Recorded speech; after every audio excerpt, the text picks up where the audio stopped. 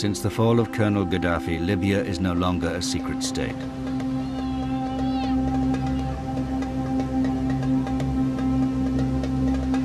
Former Scottish police detective George Thompson has come to Libya to say his last farewell to a mass murderer. The flowers and cake are for a man convicted of blowing up a jumbo jet over Lockerbie in Scotland. Internationally notorious, the Lockerbie bomber does not welcome visitors. Hello there, my name is George Thompson. I've come from Scotland to see Baset. But in the end, Thompson charms his way past the security gate.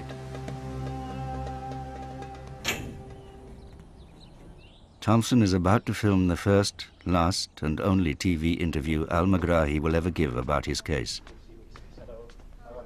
Abdelbaset Al-Megrahi, who is in the final stages of terminal cancer, claims new evidence will prove him innocent at last.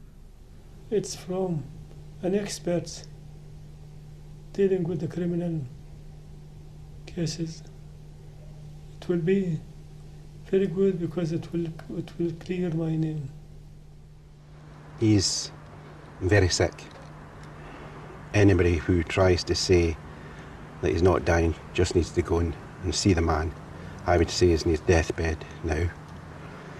I was shocked when I saw him, quite upset.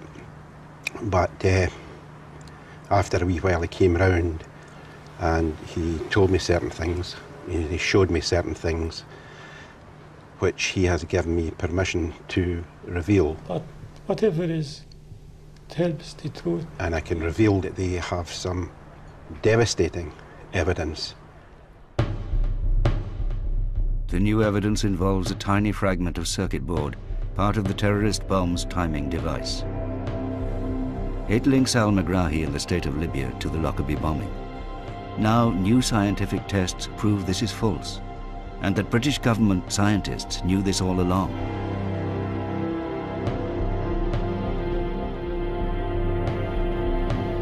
In the Lockerbie town cemetery, there is a memorial to the human cost of what happened on a winter's night in 1988.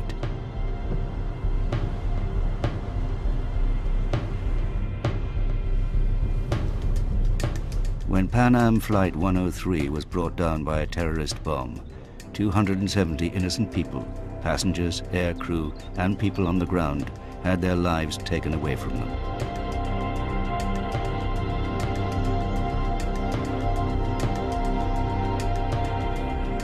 John Ashton has been investigating the Lockerbie case for almost 20 years. The Lockerbie disaster was Europe's worst terrorist attack. More American civilians died in that attack than in any other terrorist event before 9/11. It's also Britain's worst miscarriage of justice. The wrong man was convicted, and the real killers are still out there.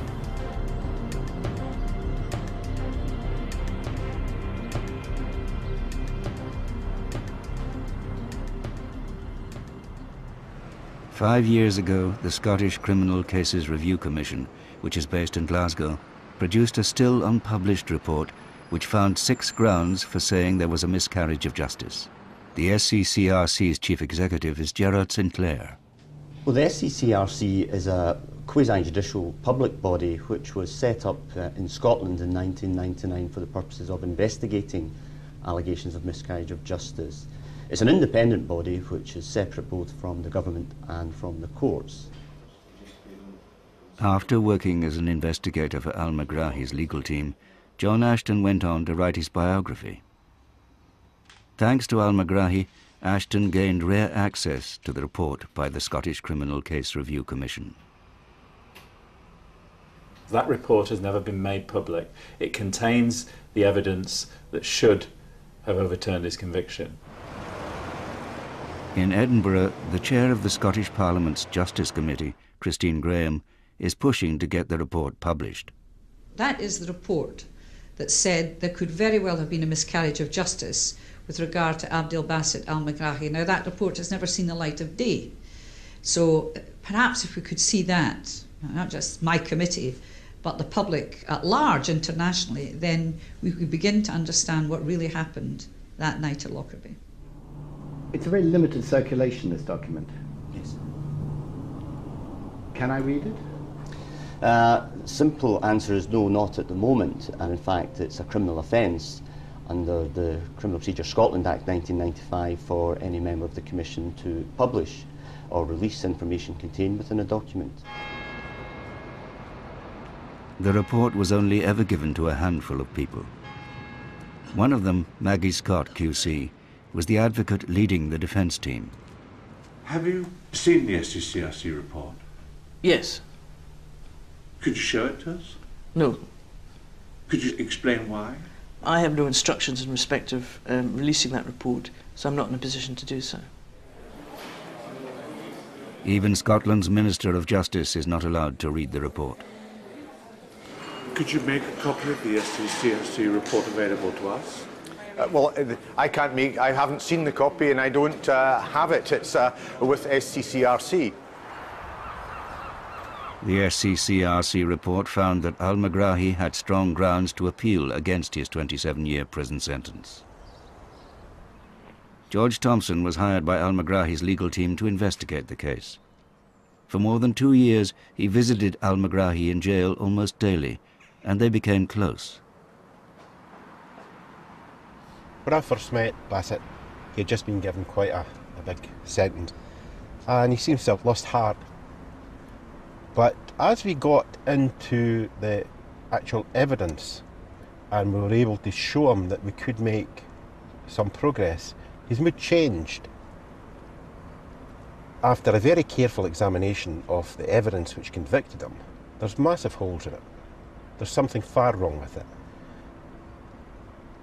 And I think had the appeal been allowed to go ahead, all that kind of evidence would have come out, and I think he would have gone home anyway on appeal. Megrahi should never have been convicted, and we now have the documents 20 years on from when he was first charged that show this to be the case. Had these documents been exposed at his trial, it's very, very likely that he would not have been convicted. With the help of these two professional investigators, this program will examine the secret contents of the SCCRC report. It will also reveal the fresh scientific evidence which is unknown to the Commission, but which demolishes the case against the man known as the Lockerbie bomber.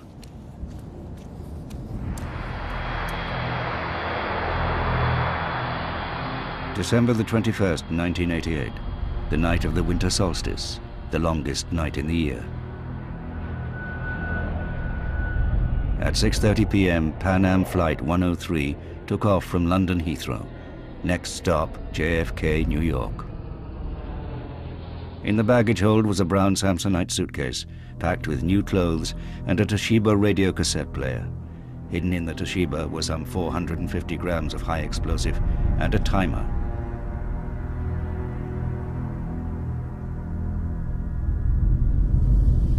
At 3 minutes past 7, 31,000 feet over Scotland, the bomb exploded. 46.5 seconds later, 200,000 pounds of kerosene ignited as the wings and part of the fuselage crashed onto Lockerbie.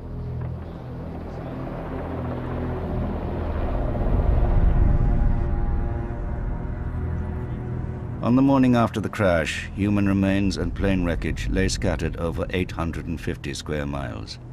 And every shard of metal, every scrap of flesh or bone was now a clue in a murder inquiry. For months, Scottish police conducted painstaking fingertip searches for evidence.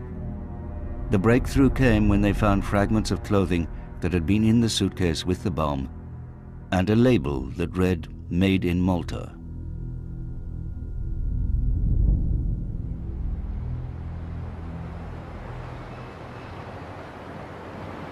Straddling the trade route between Italy and Libya, the Mediterranean island of Malta has, for 5,000 years, been a crossroad for rival civilizations. The Malta connection took police to this clothes factory.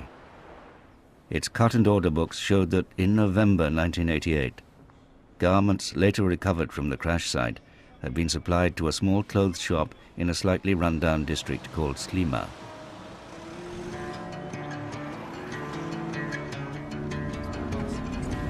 We're now coming down into the Slima area where Gauchi's shop is. The Lockerbie investigation has brought George Thompson to Malta many times. Just up here on the left-hand side is the actual shop.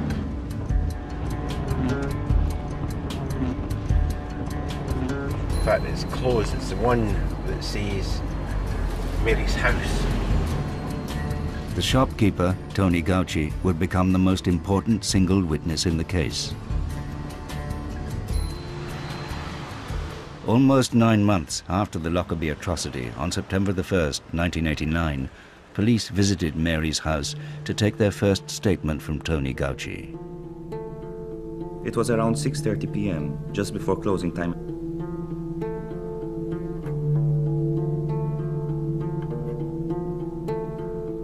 The man's behavior was strange. That is why I can now remember. He asked for a designer's jacket, and when I asked him for his size, he just said, "It's not for me."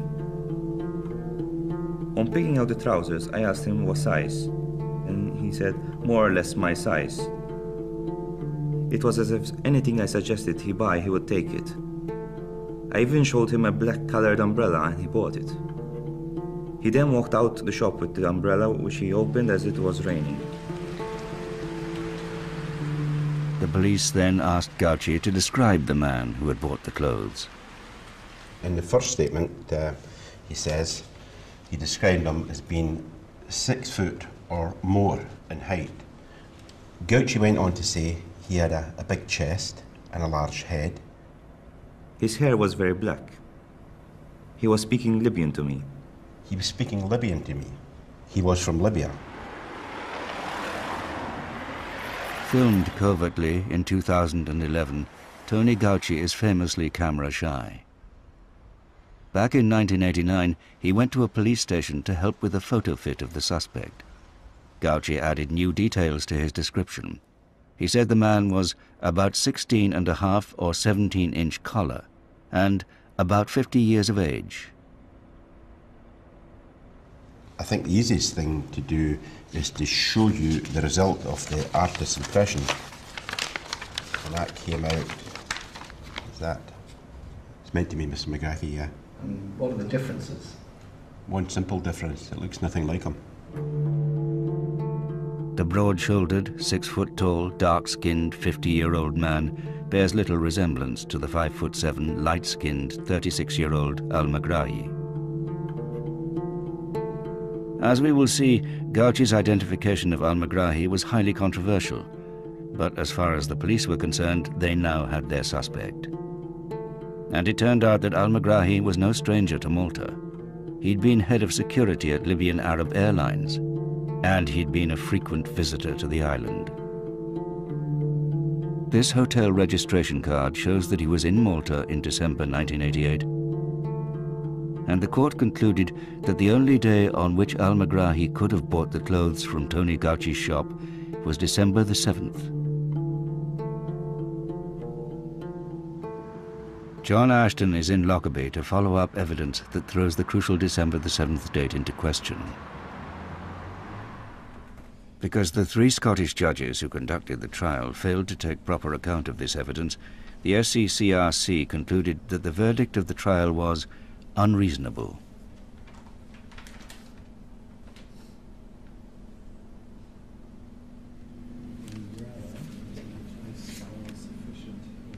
Ashton needs a map of the area because there was a crucial clue in the wreckage scattered over the Scottish countryside in December 1988.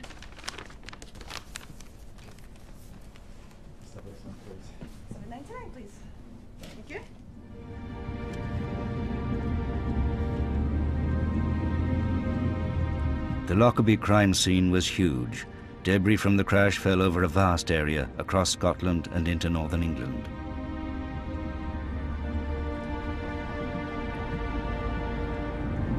Plane disintegrated. The material that was inside the plane, the personal possessions of those on board, fell in 2 broad strips that went away from the east, from Lockerbie.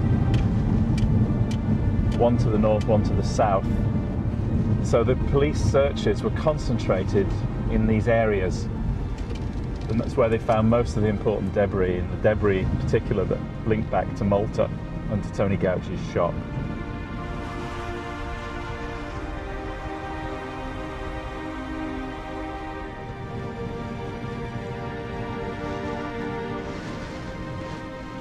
In the freezing cold of December 1988, and for months into 1989, come rain, come shine, scores of policemen, policewomen and volunteers were doing exhausting fingertip searches on these bleak hills.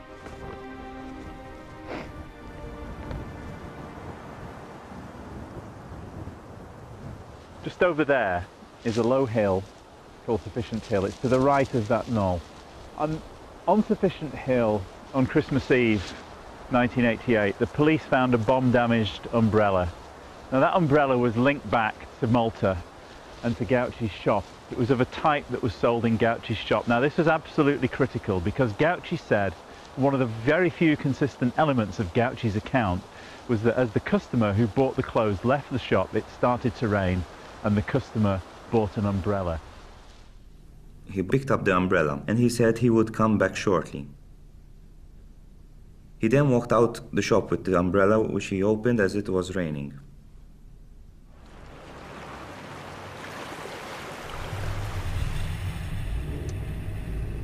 We're now heading into Sliema. I want to try and trace Major Mifsud. He was a meteorologist at the time that the Pan Am plane went down.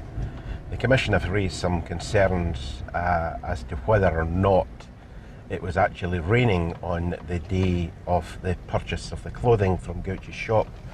Gauci claimed it was, and that's why he sold him an umbrella. We're going to speak to this man. He was the man in charge, and he may be able to tell us whether it was raining or not.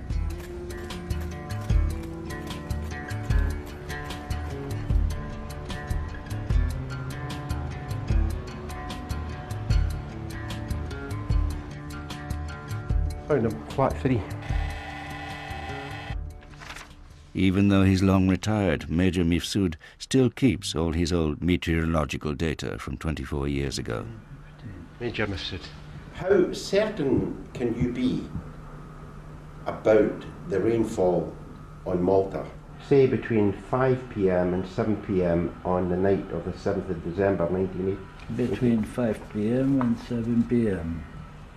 Well, according to the records that I have here, on the 7th of December, yes. No rain fell at Luha. How far from Luha is Sliema? Roughly about 5 kilometers as the crow flies. And if you were asked now about the rainfall on Malta on the 7th of December 1988, what could you say? Well, at that particular time in the evening, all right, on the 7th, I could say I could 100% certain that it did not rain at Luha because of the records that I have.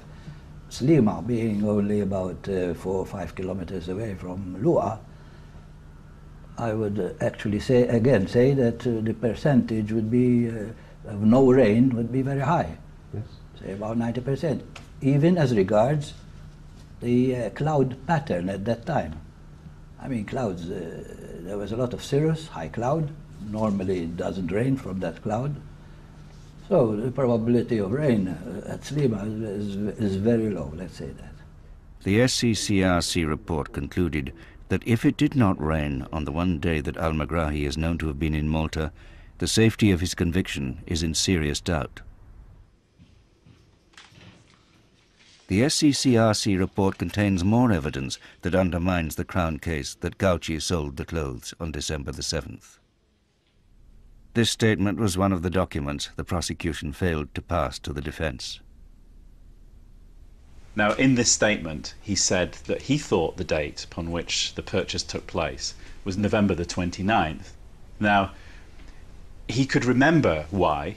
It was because he'd had a row with his girlfriend that day. So this information about the row with the girlfriend was hugely significant. It destroys the case against Mr. Megrahi because the only date upon which he could have bought the clothes was December the 7th.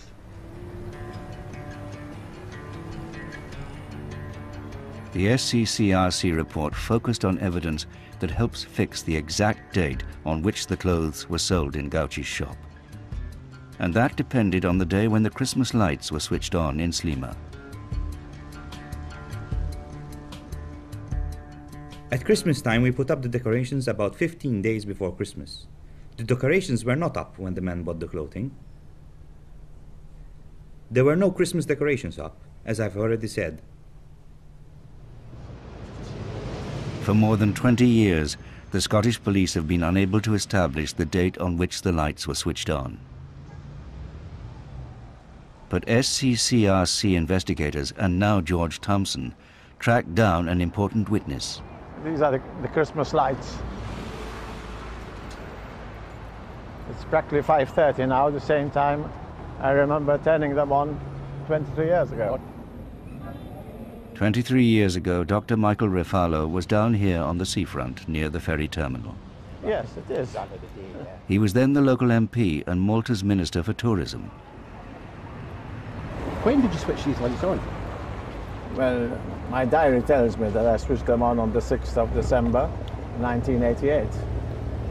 5:30, just practically to the hour. If I was to tell you that the prosecution case was that they were purchased on the 7th of December, yeah, you could say that by that time you'd already performed the ceremony. Yes, the lights were turned on the 6th.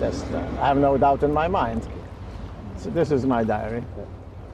It's Tuesday, December the 6th. And down here in pencil, there is 5:30, Christmas lights, ferries. The Commission, in its own investigation, came to the view that the Christmas lights were up by the 6th of December, and as a consequence, that the purchase date was likely to have been prior to the 6th of December. Tony Kelly was Al-Megrahi's solicitor for 5 years. For him, the evidence about the umbrella, Gauchi's row with his girlfriend, and the Christmas lights that weren't turned on all add up to one thing. The 7th of December, this choice of the date of purchase is crucial.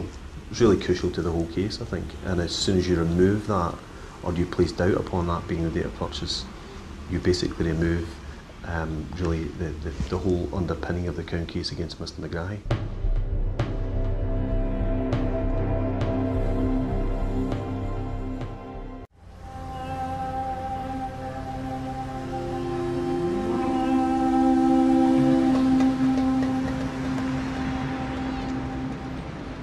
In its report, the SCCRC found not only that there were 6 grounds on which Al-Megrahi should be allowed to appeal against his sentence, but that evidence that might have favoured him was withheld from his defence lawyers.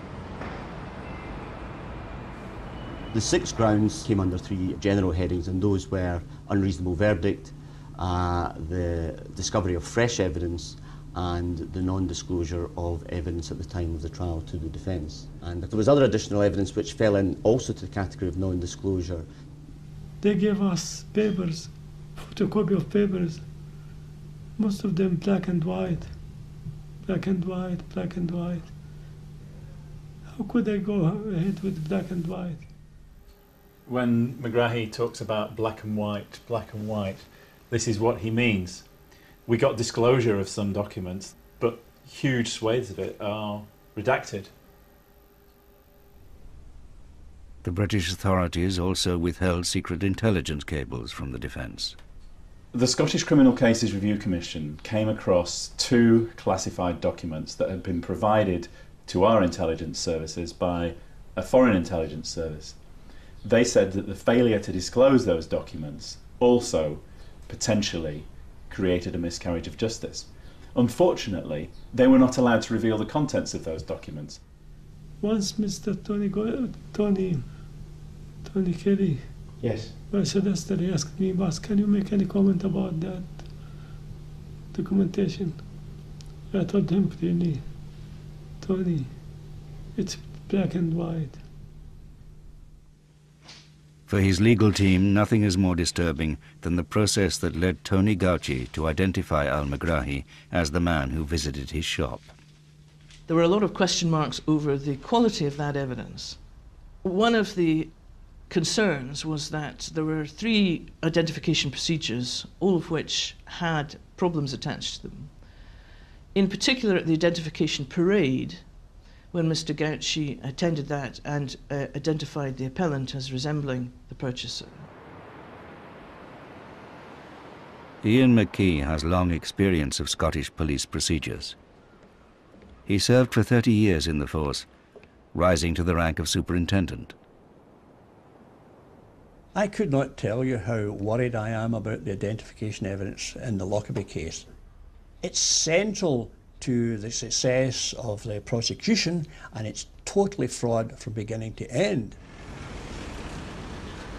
The evidence that convicted Al-Megrahi goes back to Mary's house and Tony Gauci's description of the mysterious Libyan who came shopping one evening. As we've already seen, Gauci's broad-shouldered, 6 feet tall, dark-skinned, 50-year-old man bears little resemblance to the 5'7" light-skinned, 36-year-old Al-Megrahi. In the course of the next few months, Gauci was asked to view photographs of suspects a number of times. Going back to witnesses time and time again should not be allowed, and the court should not allow it, the prosecution should not allow it, because what happens is that pressure's put on them, pressure to identify someone, pressure to, if you like, solve a crime. And eventually I think most witnesses will crumble under that.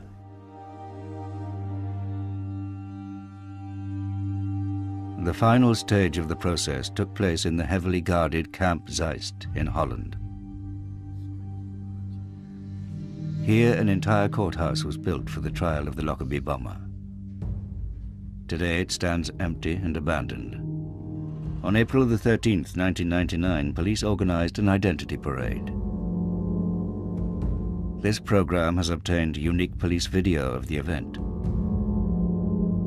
A number of mostly Middle Eastern men, more or less Al-Megrahi's height and build, joined the lineup. All wore identical tracksuits.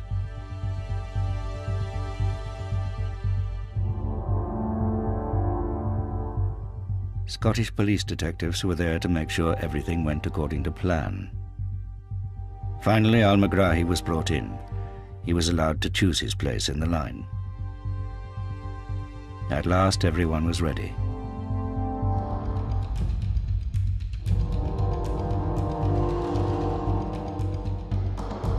And then, after 10 years, Tony Gauci picked out Al-Megrahi. But the process was seriously tainted.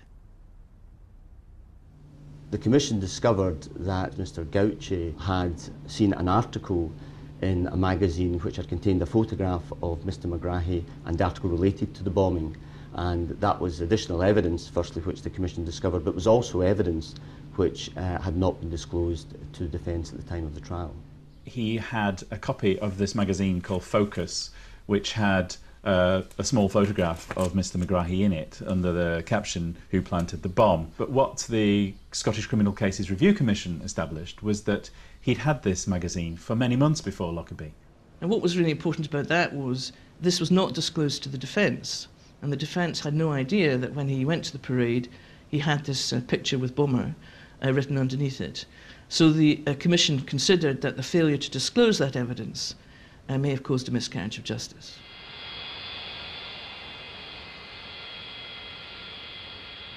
After 8 years in Scottish prisons trying to prove his innocence, Abdelbaset Al-Megrahi was diagnosed with advanced prostate cancer. Given 3 months to live, he was released on compassionate grounds and went home to die in Libya. Those present say there were tears in his eyes when he had to give up the fight to clear his name.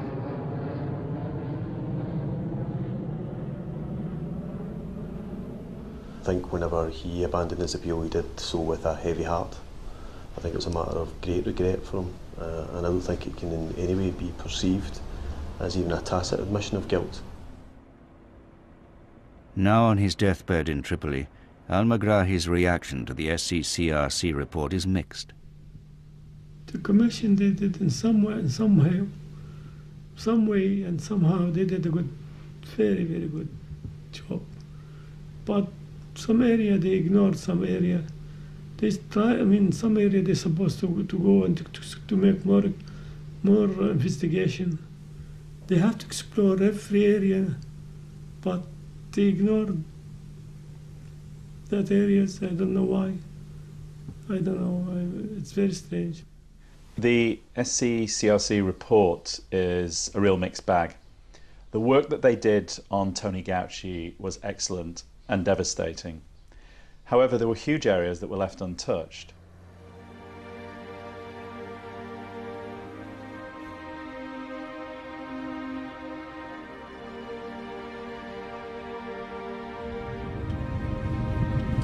This whole area from Lockerbie and for many, many miles was peppered with debris after the crash. And in among that, the police found a piece of shirt. And some while later, within that shirt, a forensic expert picked out a very small fragment of circuit board. And that became the single most important piece of evidence in the case. That was the golden thread that tied in Libya and, some would say, also tied in Megrahi.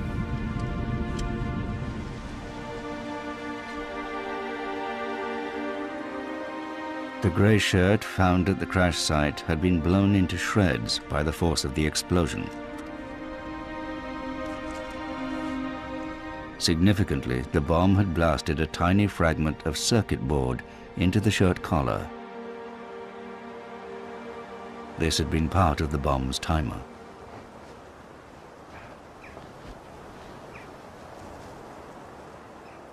The evidence found on the edge of this forest in Scotland was to have international ramifications. According to CIA and FBI experts, the fragment was a perfect match for these circuit boards. And these circuit boards were used by a small Swiss company called Mebo to make timers like this. Timers have many uses, but they can be used to detonate bombs. The police established that Mebo supplied 20 of these specially made timers to Libya's intelligence service.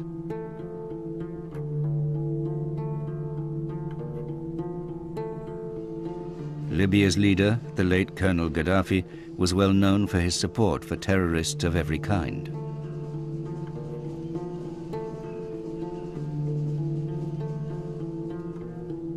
And Abdelbaset Al-Megrahi was a government employee with links to Libyan intelligence. The evidence may have been circumstantial, but it was highly persuasive. Hello, it's George Thompson here. In 2011, Al Jazeera followed George Thompson to Malta to find out more. It is the fragment of timer found in the collar of the grey shirt that linked Al-Megrahi to the bomb. Because Al-Megrahi is supposed to have bought the grey slalom shirt from Tony Gauci's shop. Or did he? In his first statement to the police, Tony Gauci lists the clothes he says he sold to the mysterious customer in Mary's house. 2 pairs of trousers, 3 pairs of pyjamas, 1 umbrella, 1 baby grow and 1 cardigan. Now, there's a problem there, because not included in that list of clothing that he claims to have sold is a grey slalom shirt. In fact, Gauci's first police statement makes no mention of any shirt, grey or otherwise. In January 1990, Gauci was questioned again about the shirt. He's shown this fragment here, if I can show you that. But then he says a very interesting thing. He says, that time when the man came, I am sure I did That time when the not man came, sell him. I am sure I did not sell him a shirt. And he repeats that later on. He reinforces it. He says, that man didn't buy any shirts for sure. That man didn't buy any shirts for sure. On the 10th of September 1990, Tony Gauci made another statement. By now, something had jogged Tony Gauci's memory. And listen to what he says here. About 3 weeks ago, I was cleaning boxes out in the shop, and I now remember that the man who bought the clothing also bought a beige slalom shirt and a blue and white striped shirt. But the word beige has been crossed out in the original handwritten police statement. A typescript also shows that the word beige has disappeared from the text fed into the police computer. But this is contradicted by the Maltese police statement, which keeps the word beige. The shirt, of course, was supposed to be a grey man's shirt. Of course, if the shirt was beige and not grey, and Al-Megrahi bought no shirts from Tony Gauci, the chain of evidence linking him to the fragment of timer and the bomb in the suitcase is broken. You know, at the risk of boring you, you can't describe just how important that is. It's crucial to the case. It breaks the chain completely.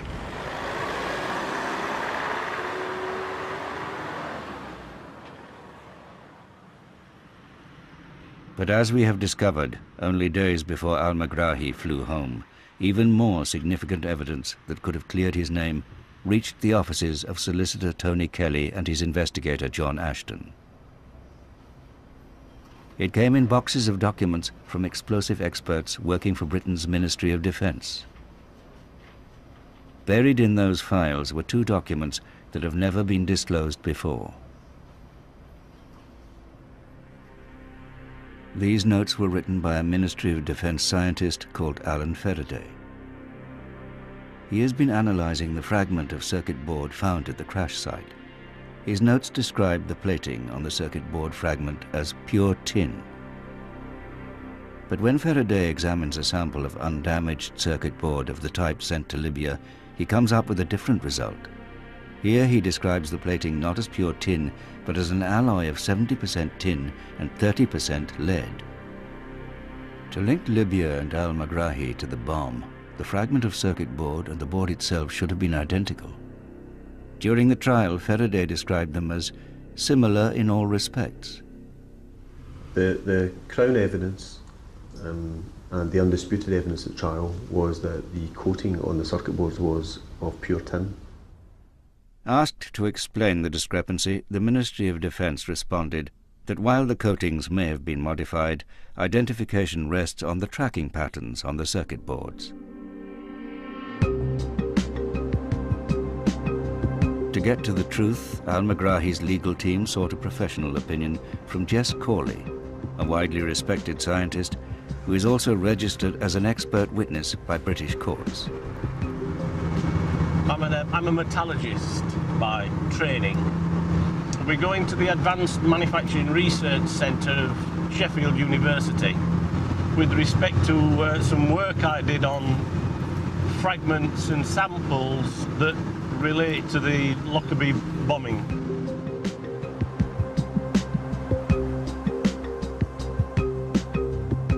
The Advanced Manufacturing Research Centre is a place of cutting-edge science and technology, sponsored by world-class companies like Rolls-Royce and the firm that built Pan Am 103, Boeing.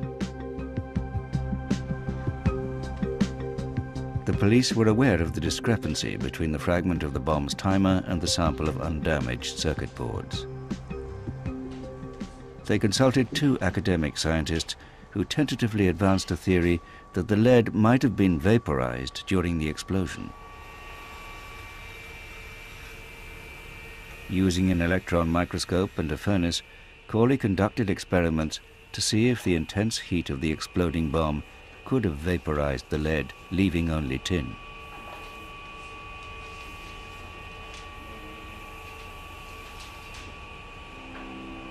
Corley's disturbing findings are broadcast here for the first time. I exposed the circuit boards to very high temperatures, around 1,000 degrees C or so, for a few seconds. A great deal more energy in that experiment itself than would have been caused by an explosion. Okay, now when I came to analyse those samples, there was no loss of any alloy content, no loss of lead. The hypothesis that because of the explosion that lead had evaporated from this alloy, it was not substantiated by the experiments that I did. From the prosecution point of view, Dr. Corley's final conclusion could not have been more devastating. This led me to conclude that this circuit board, this control sample, was manufactured by a different process to the original fragment that I analysed. Dr. Corley's conclusions are incredibly significant because they demonstrate, in effect, that the Lockerbie fragment of circuit board could not have been from one of the circuit boards that were used in the timers that went to Libya. Now, this not only destroys the case against Mr. Megrahi, it also destroys the case against Libya. Well, the significance is that it breaks the chain. What you have is a circumstantial case built against Mr. Megrahi, and that removes a crucial strand. It's pretty difficult to see how you could link the commission of this offence back to Libya and back to Libyan intelligence services. As this programme has shown, the evidence Tony Gauci gave about Abdelbaset Al-Megrahi during the trial is now wholly discredited. And the forensic evidence that linked a fragment of timer to Libya is also false. If all this is true, then the entire case against the alleged Lockerbie bomber collapses completely. Had his appeal ever taken place, all this evidence would have come to light, and Megrahi would have walked from the court as an innocent man. Which begs a question. If Megrahi and Libya were not responsible for the Lockerbie bombing, then who was the guilty party? There is a question of whether or not the Christmas lights are switched on, but that's only part of it. Was it raining that day? Was it not raining that day? What size was this man? What height was he? What age was he? All these things Gauci got wrong, and at the end of the day, he was paid $2 million American dollars. For what?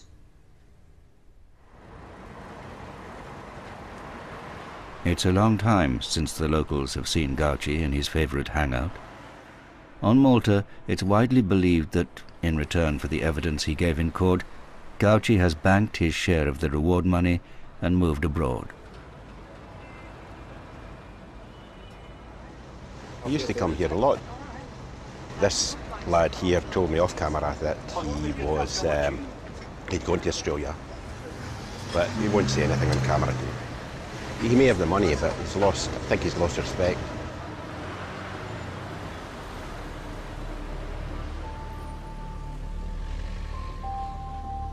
A year ago, George Thompson went looking for Tony Gauci. There was no sign of the man at his last known address, but an expensive sports car was parked in the drive.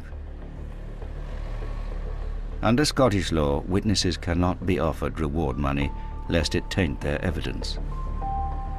But the American government had posted a $4 million reward for information leading to an arrest. Next time Thompson drove past, he glimpsed a grey-haired man in a red polo shirt. He certainly looked like Gauci.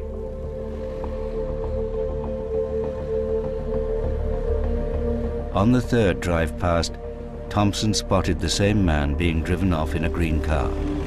There's him, in that car.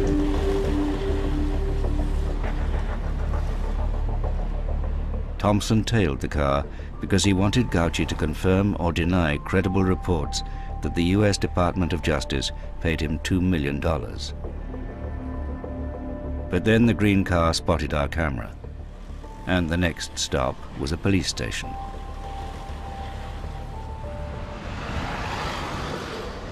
As he climbed the stairs, Thompson got a good look at him.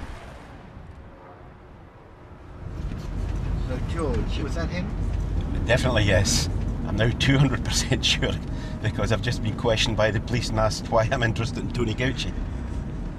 Mr. Gauci has not responded to approaches from this programme. Scottish police maintain that Gauci showed no interest in any reward money before the trial. But Scotland's Criminal Case Review Commission found police memoranda that cast a new light on that claim.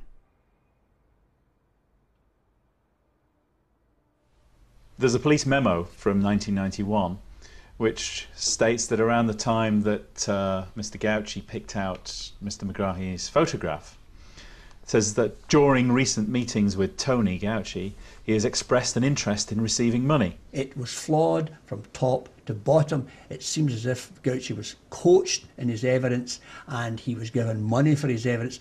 Identification evidence like that has got no value at all. In Tripoli, it is still Al-Megrahi's dying wish to see his name cleared. And he has a message for Tony Gauci. If I have a chance to see him, I'm forgiving him. I tell him daily that I never ever in my entire life been in his shop. I never ever buy any clothing from him. And I tell him that he dealt with me very wrongly.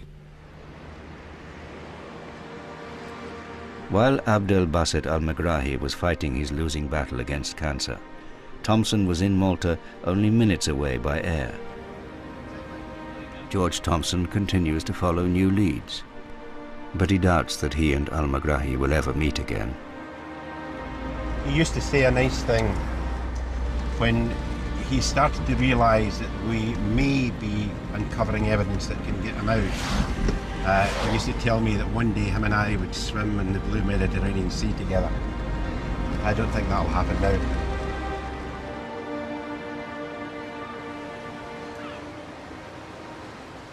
I'm facing my God very soon.